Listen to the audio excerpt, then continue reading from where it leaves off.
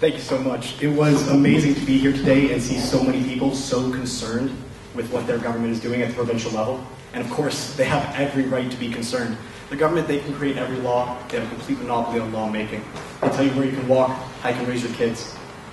And they tell you how you can use your property and how you can spend your life. So inevitably, all of you here have an absolutely great reason for having an incredible interest in our democracy. I come here and asking for your vote, obviously, but as a Libertarian Party, I think I can be fairly sure that we're not going to win a riding, at least here in Waterloo. So I ask further just for your ears today. We talked about a lot of great things today. We talked about democratic reform and why young people aren't coming out to vote. Maybe it's because with our first past the policies post system, we see that our votes seem almost worthless when we vote for a minority group. Or maybe it's just because they see that all we have are demagoguing leaders trying to win our votes so that they can continue to carry power within office.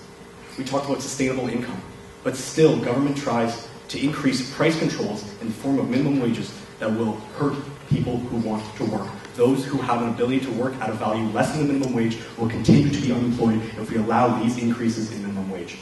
We asked later about housing and affordable housing, and we see the Liberals attacking the Conservatives saying that they want to eliminate rent controls, as if that is the most ridiculous thing they could want.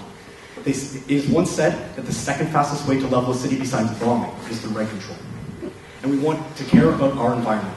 And still, we continue to allow the government to monopolize the use of our resources, when conservationism can happen best when we allow the privatization of those resources. I ask again and again for us to search for liberty, to stay away from increased government.